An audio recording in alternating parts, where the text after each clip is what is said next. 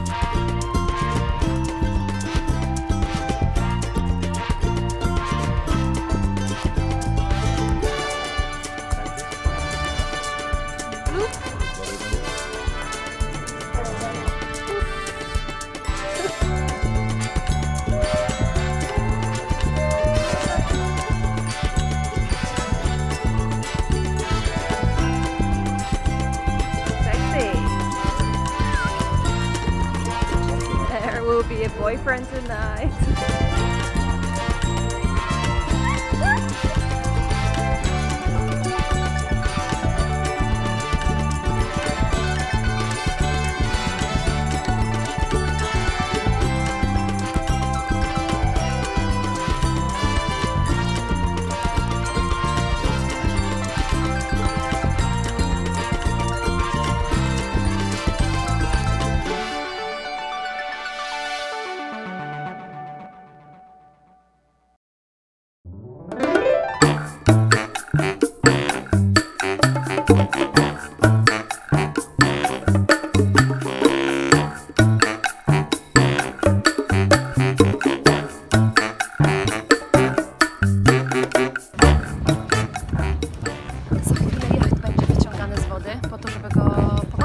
I żeby szybciej śmigał na wodzie.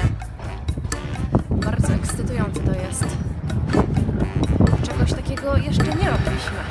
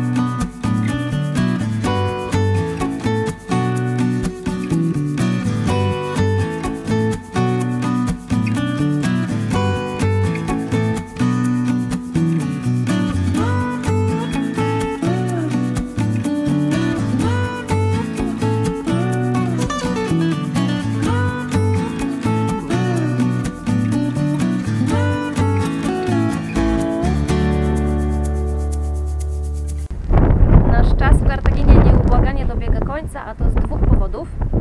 Po pierwsze, dzisiaj położono drugą warstwę farby na dnie łodzi, co znaczy, że łódź jest w końcu pomalowana i jest gotowa na to, żeby z powrotem mogła pójść do wody.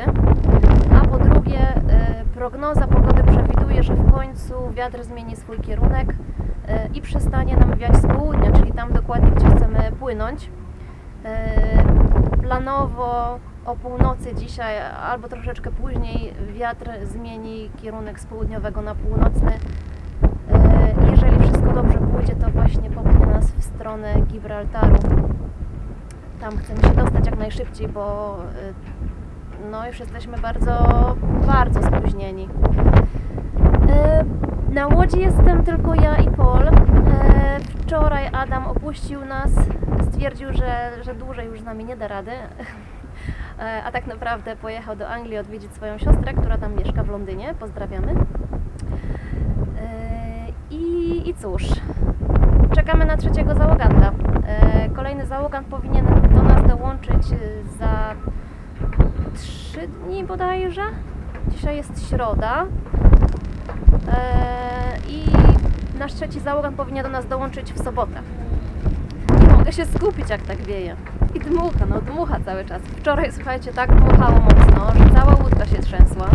I to naprawdę można czuć, bo ona jest teraz wsparta na takich drewnianych palach, także każde mniejsze drganie jest dosyć dobrze wyczuwalne.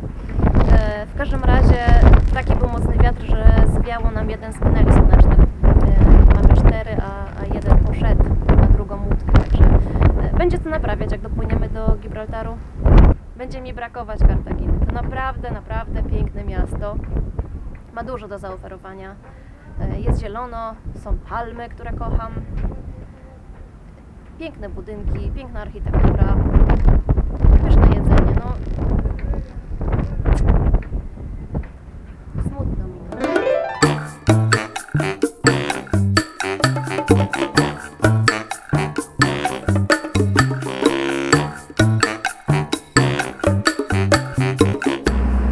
Is this stressful? Well, the noises, they were scaring me. Yeah. Like, the guy looked worried. He's smoking twice as much now. Look at him.